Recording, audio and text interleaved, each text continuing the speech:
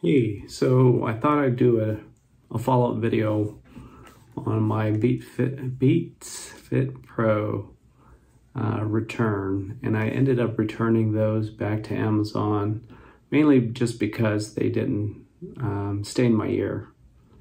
One of them stayed and the other dropped several times during several runs, and it was just a bit frustrating. You know, that was really the main selling feature for me.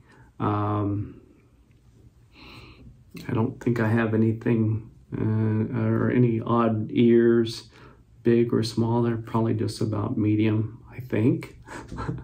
So anyway, just doing an update. I ended up buying these. These are the Jabra 75 Actives. So they're not the brand new 7s, Active 7s, which have the fancy coating and are probably a couple years newer. Maybe a year and a half or something like that. These were 99 bucks on Amazon. So half the cost of the Beats Fit Pro. I've seen them down to 79. I'm sure you could even find them cheaper. I think if you go renewed, you might even get it cheaper than that. But these work great.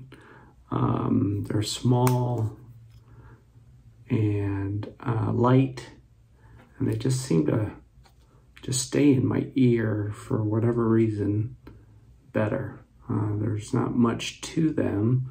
They pair just fine. I got them paired up to the Apple Watch, and no issues, no disconnects, no weird things whatsoever.